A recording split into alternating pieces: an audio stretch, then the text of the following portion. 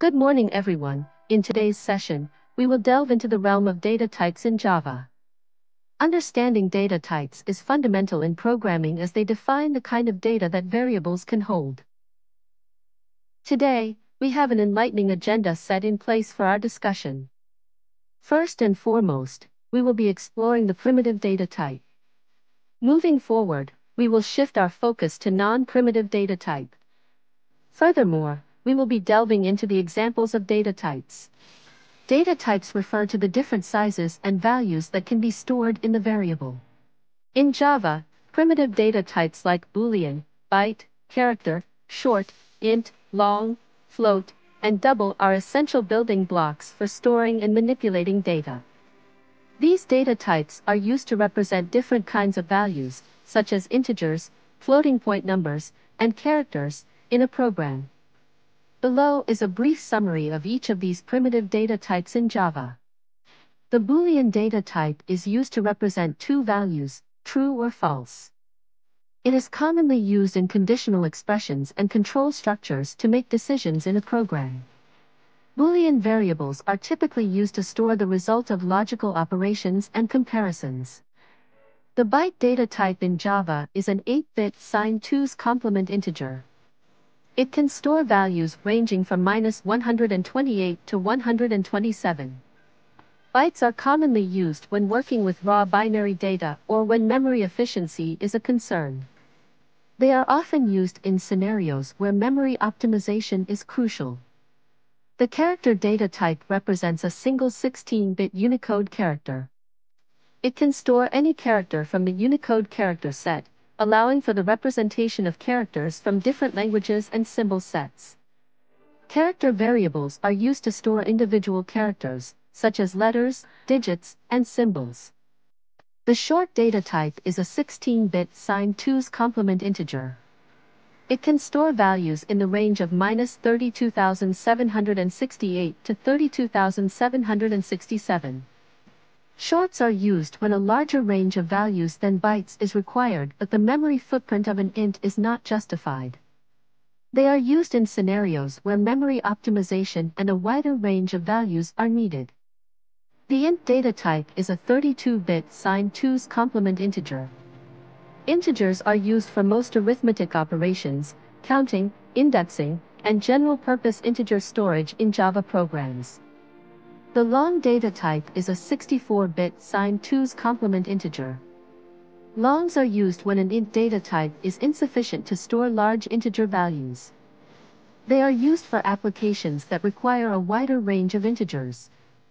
The float data type is a single precision 32-bit floating point number in Java. It can store fractional numbers with precision up to 7 decimal digits.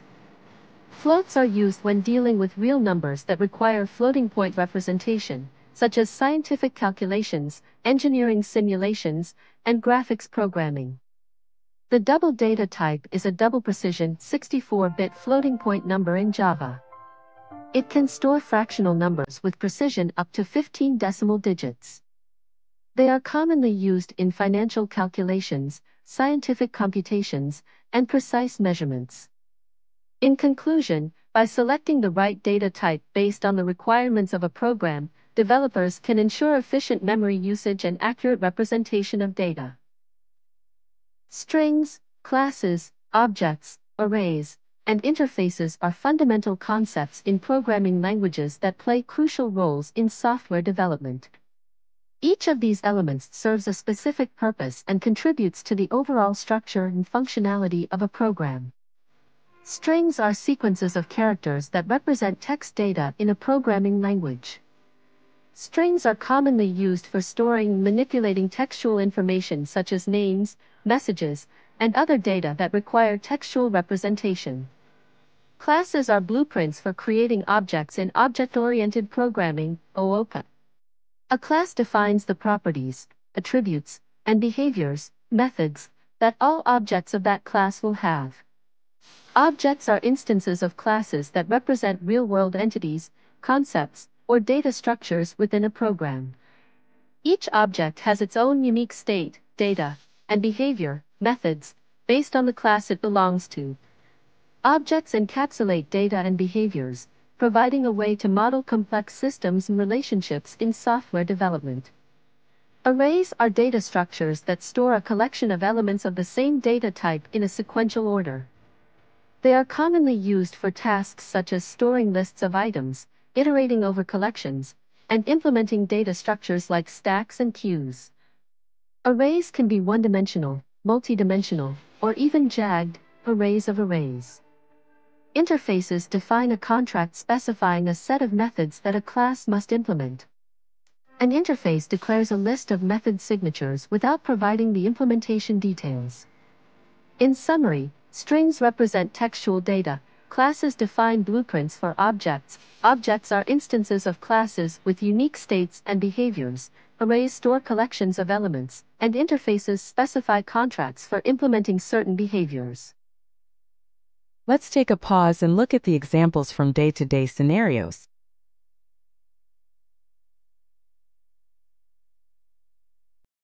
In Java, data types are used to define the type of data that a variable can hold. For example, a variable can hold integers, strings, doubles, or Boolean values.